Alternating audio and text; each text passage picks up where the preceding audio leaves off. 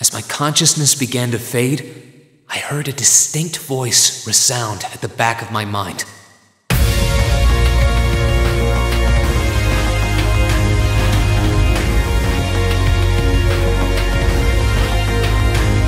A voice with all the gravity of steel, and yet a strange sense of familiarity, of warmth. Falcom, the Ashen Knight!